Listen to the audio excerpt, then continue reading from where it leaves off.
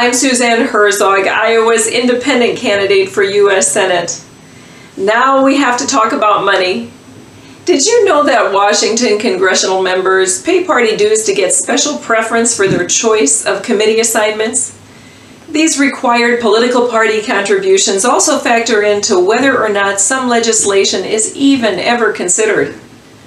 With the current narrow party majority in the U.S. Senate, a nonpartisan senator can represent Iowa with powerful leverage that money can't buy.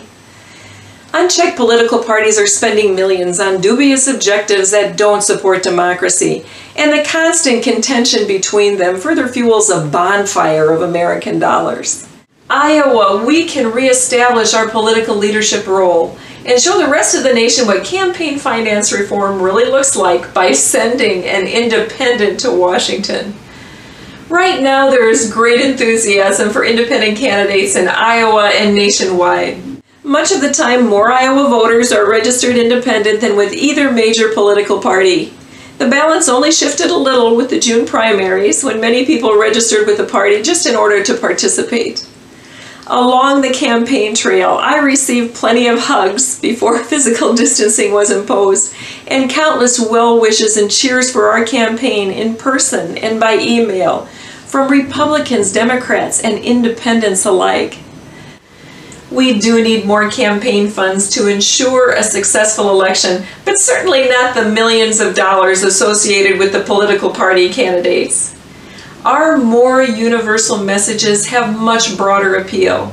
All we need to do is make sure that as many Iowans as possible are made aware of this historically powerful choice. With the evolving socio-political environment, social media, and countless new ways to connect with people, in addition to the traditional mailers and yard signs soon to be displayed, we can win this November. I guarantee you that every donor dollar my campaign team receives has more potential impact to reach Iowa voters.